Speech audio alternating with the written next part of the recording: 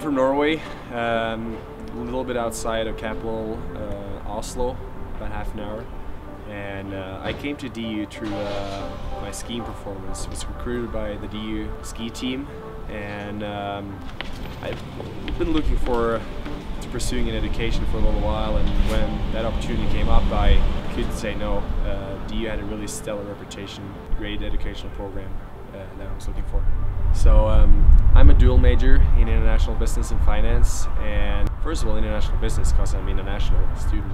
I was thinking to try to get a big base to know business, so kind of looking at that as like a fundamental beginning, and then to get some more specifics I was looking at finance, and I really like the field of business.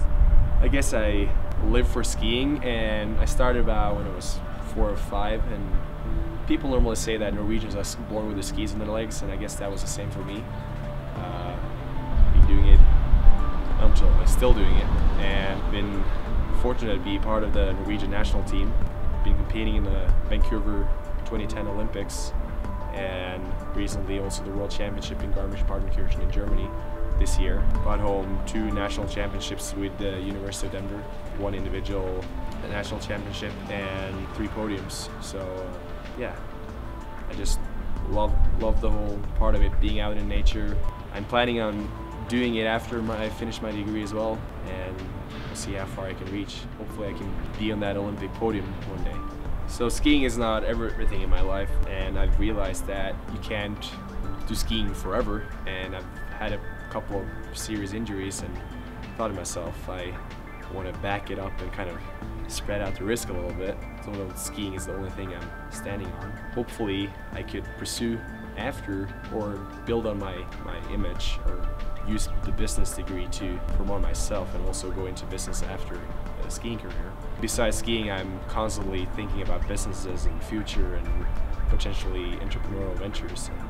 I have a few ideas, but I think I'll probably put that aside till I'm done and had that Olympic gold medal. So how do I balance all this? That's the question I ask myself as well. I can't really answer that. As you can hear, I have a little cold. I guess that's some part of it. You push your body to the limit. I've had, I guess about last year, about between 200 and 250 days of travel, besides getting a dual major. And so it's all about, yeah, you have to read on the road. You have to be disciplined, and you can't do all the social activities outside that you really want to. I don't get enough sleep, that's for sure.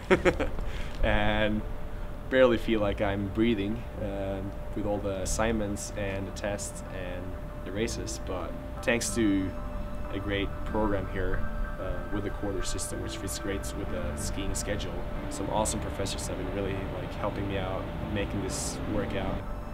It works out. I don't know how it works out, but it works out. I'm Leif Kristian Haugen, and I'm a Daniels pioneer.